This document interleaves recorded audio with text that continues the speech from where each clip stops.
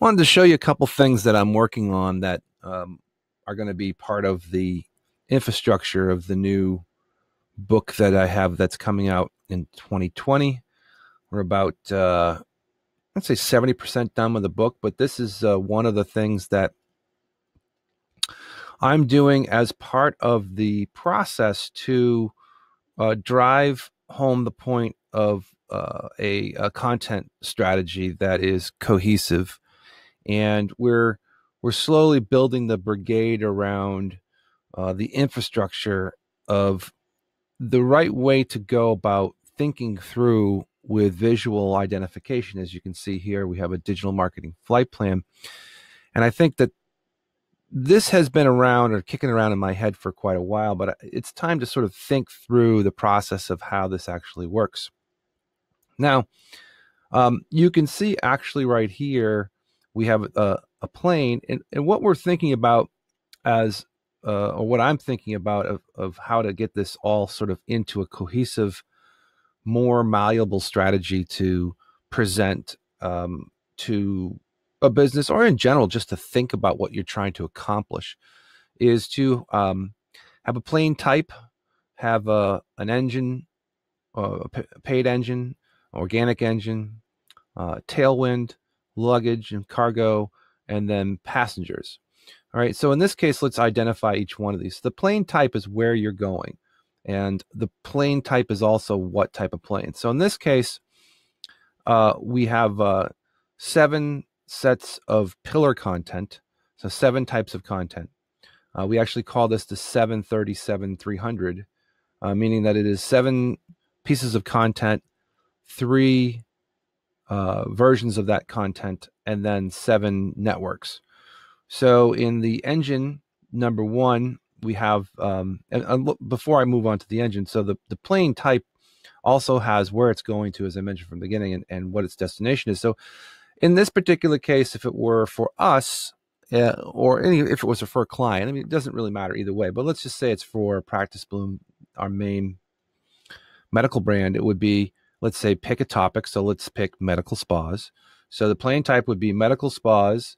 The location would be, in this case, we probably either do specifically to a maybe 10 NFL cities, large cities, or 10 large areas, because we really like to get into major metropolitans where there's good population. And then we would probably, maybe let's just pick one. Let's just say the New Jersey Metro, because this is easy, or New Jersey, New York, New Connecticut sort of metro. So we would say that the tri-state area is the destination. The plane type is a medical med spa, and then now you sort of go back into our avatars, which actually come from part 1 and part 2 of the book, where we start to define the aspects of avatars in their general dimension. So we could say between the ages of 35 and 65, you're really sort of general dimensions of that. So that's sort of the plane type. So we don't need to get too deep into the demographics, but you can just do some basics here to start. It gets a little bit more intricate when you get into the actual ad strategies, but that's sort of the next step, right? So the next step is, what are the engines? So the engines in our case, if this is what we're going to do for Practice Bloom for our marketing, would be Facebook ads, Instagram ads, because those 2 are combined, YouTube ads, and pay-per-click. Right? So those would be the main engines that would drive this content out there. And then the engine 2 would be, let's just say, LinkedIn, Twitter, and Google My Business. And that's basically, there's 7 right there. So we could certainly do more than 7, but I think the concept from a business perspective is those are the ones who have the biggest impact. Now, there's derivatives on each one of these, which I'll get into. That's what all these seats are about in here. But what we really want to do is talk about, the tailwind here. So the tailwind is going to be our text-based derivatives of this. And there are certainly things where we found advantages in posting in Medium, Quora, and some of the other sort of more specific directories or specific environments related to the industry. So, or related to at least general public where people would search and Google would pick up an answer and they would present it in one of these formats. So there are tailwinds, which are, again, a couple of additional features. Now, luggage is the next topic here. And luggage is basically the offers that we have. So we're going to get into that in a second. But those would be the three offers and our main offer, which is, our traditional home page, landing page. Now you can see here we've got 7 seats across. This is actually supposed to be 7, but I got 6 here, and then we've got a whole bunch of seats underneath here. So these are all the pieces of content. So here's your pillar content. That would be these main seats up here. And so we would have for the month or for the quarter. It doesn't really matter how you want to put it from a timing perspective. It's just good to get it down on something. So here's your 7 pieces of pillar content. We would have an interview, a tutorial, a before and after, a case study, a client based solution, maybe a pure sort of pitch strategy, and then a 7th would be more of a personalization sort of. I always call them sort of vlogs, or maybe just a positive message type of scenario where we talk about just business in general. So really having 7 pieces of pillar content. We do a lot of blog posting, and we also do a lot of, I guess you could say, video work. But video, audio, it's all the same. You need to have good, solid pieces of content. So whatever they are, in our case, it's going to be 7 different videos. So then we're going to take those videos, and then we have their second class piece right here, which is that we're going to have now the 3 derivatives. So the 3 derivatives are the main pieces. So these pieces of content live on the website, right? So if there's an interview with myself and someone who's talking about something specific to the industry for med spa, that's what this particular case is. We want these to be all focused right into the particular vertical. You can always pick different verticals on different months or different time zones, but we want to time frames. We really want to get this stuff specifically niched out and verticalized so that we can do the proper set of procedures behind it. So now we've got these 7 pieces of pillar content. Below that, we're going to have which reside on the website. Now these are the first versions that go out. The next level is 3 versions. One is going to be just a link and a review, a short snippet of the actual piece of content, right? So we basically take a 30 to 60 minute piece of content as a sort of teaser piece, and that links back to the page. We have another piece of content, which is the third or the second piece of this, second or the third, which would be just a meme related to the topic. And then a third piece, which would be the entire sort of click back with one, static image. So those would be the 3 pieces underneath each one of these pillar pieces of content that would go into the channels, which are the engines. So now we look at below this. So that would represent now 21 pieces of content. So again, 7 pillar, 3 pieces of content cut from those pillar pieces. And now we've got the derivatives, because in each particular social channel, you could have a whole lot of different groups. So now we have to think about the other iterations. We've got Facebook groups to post in. We've got personal pages to put into this from LinkedIn.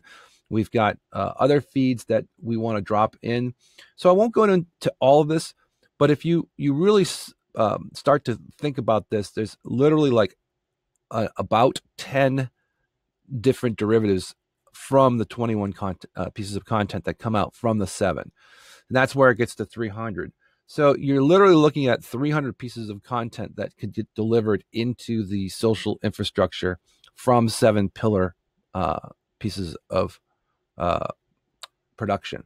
So that's why it's the 737 300. So you've got your 7 pieces of content, your 3 snippets or 3 sections of each one of those that go into the social channels, whether it's paid or organic.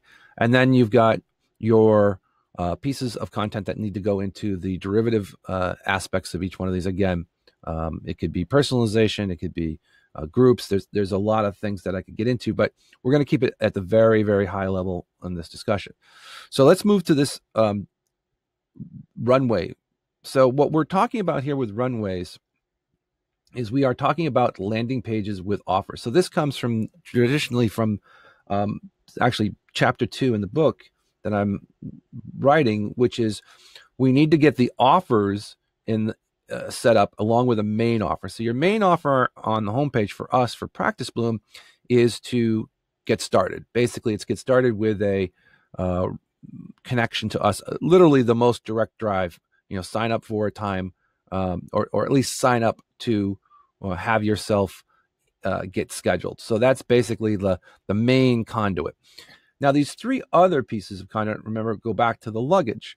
Now, we also want to give away topics. So in our case, we'd like to give away a pricing guide so people understand pricing in the market and cost per lead. So this would give them an idea of what they could make on a particular topic. So in our case, we would talk about maybe cool sculpting and how much, the market is buying, and, what the cost per lead in the channels are, and what the next step in the evolution of the market is with cool tone marketing, which is the next one, and how much those leads cost.